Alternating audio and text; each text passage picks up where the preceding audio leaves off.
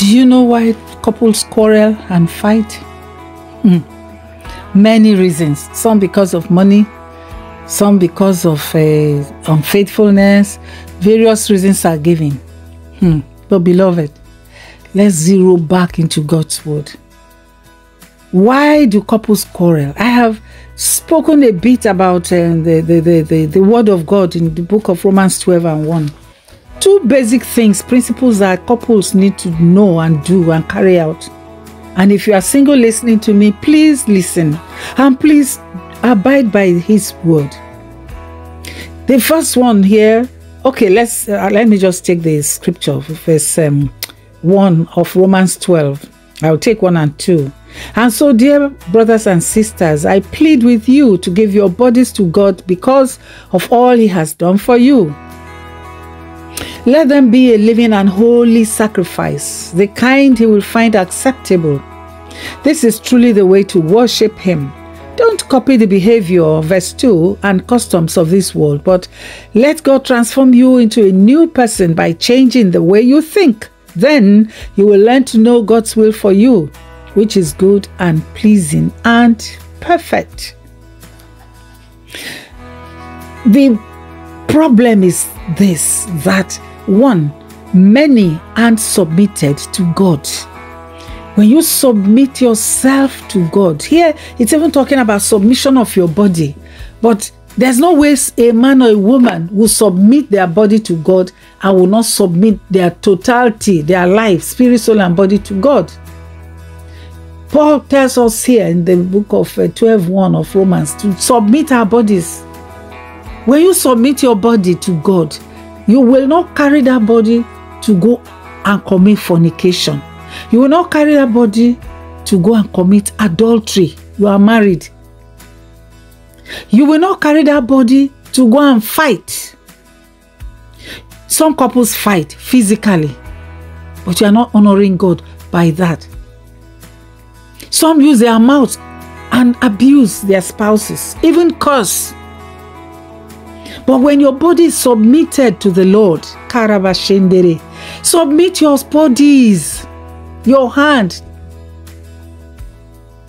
I know there's this children's song, if I can remember it, that says, my head, my shoulder, my knees, my toes, my head, my shoulder, my knee, my toes, my head, my shoulder, my knees, my toes, all belong to Jesus.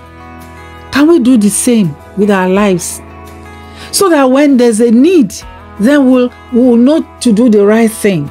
Verse 2 says, we shouldn't copy what the behavior and customs of this world. Some men follow their tradition and, their custom and traditions. The woman, she can't talk while I'm talking. You won't even listen to her counsel, nothing. You slap her or beat her, treats her like a slave. Treats her like he bought her. After all, I paid your dowry. And so, she's not your slave. So, but when we renew our minds, when we first and foremost submit ourselves to God, and you in doing the submission, you submit yourself to God the Father. If you are single, you submit yourself in totality. If you are married, as you submit yourself to God, you also submit yourself to your spouse. Yes, you submit yourself to your spouse, to serve them, to do them good, to be a blessing, to love, to be all that God wants you to be for each other, because it's sacrificial life. But how many want to do that? You get up to a point, I'm tired. And then trouble. The verse 2 talks about the mind renewal. Many people enter marriage with certain negative mindsets. Some come with baggages. But as you study the word, do it alone, do it together as a couple, sit down, do Bible study together. Let one lead, give yourselves time, lead for a month, lead for a week, or you do it day by day. You read and you share and you pray together. And you determine in your heart, not in your strength, but by the power of the Holy Spirit, to follow what the word says. You go out there, guy, you see beautiful girls. Maybe, who knows, your secretary might be a girl. She may even be more attractive than your wife. Would you now allow the worldly style to dictate to you, or the godly way to dictate to you? Which will it be? You find that when you follow God's way, you won't, even when you are tempted, you will not want to go that way. You will pray. You will remove things of temptation around you. There's a testimony of a certain man of God. I put it in my book, The Mystery of Marriage. I shared this testimony here with his permission. He saw this lady somewhere in a city in Nigeria, somewhere, was going out, and he lusted after the lady. He knew that was wrong. The typical man will savor that moment, the pleasure, but you are opening the way to the enemy to come and take a place. What did the Lord say? That once, as a man, what do? If you, as long as you sin with your eyes and you lust after, you are guilty. You've committed the sin of what? Adultery. He knew what the word said. So what did he do? He stopped. He said he stopped where he was supposed to go, went back home and told his wife, confessed before his wife, say, I'm sorry, this is what happened. Please pray for me. Of course, the wife prayed for him and ministered to him. How do you think will happen to that marriage? In fact, they are having a great marriage today. They are still together, being blessed of the Lord. They've been a blessing back because they are all into marriage ministry as well. The man knew what to do. If he didn't have the word of God, what the typical worldly person would have savored that, maybe even tried to chase the girl. You know, he has a wife at home, chases after her. But he didn't do that. He fled, like Joseph fled from Potiphar's wife. So the word is a light, directs us, guides us. The same with a woman. You're married, and then someone is coming after you, and you think, oh, it boosts, it flatters your ego. Okay, it's not only my husband, so I'm still attractive. Sister, close the door, run, and tell your husband, pray together. And when you watch each other's back, you'll be kept. But if you do not submit yourselves first to God, you will not be able to submit yourselves to your partner, to serve, to love, to be what God wants you to be. And you will not be guided by his word. So Romans 12, 1 and 2, I put them in my book, The Mystery of Marriage. It's important. Those two verses of scripture, there's so much meat to get out from this. Two of you sit down, please. Study, read, individually, corporately, share, pray for one another. In what way can I serve you? And together as a couple, if you are married, submit yourselves to the Lord. I surrender all.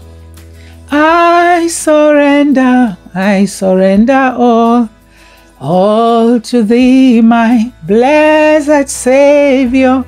I surrender all.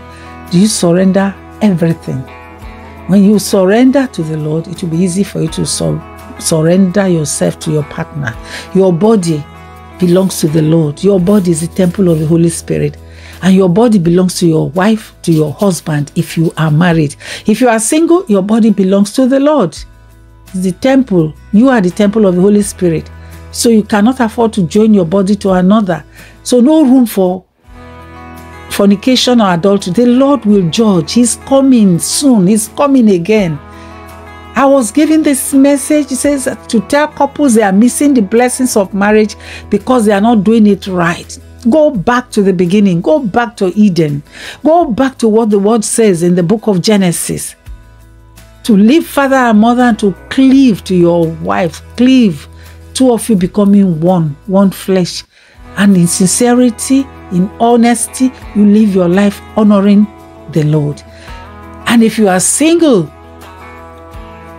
Hebrews 13, verse 4 tells us this too. God is going to judge whether you are a fornicator or an adulterer. Just don't give the room for Satan. Close the door. What do? Submit yourself. Lord, take over. My eyes, my heart, my thoughts, my everything.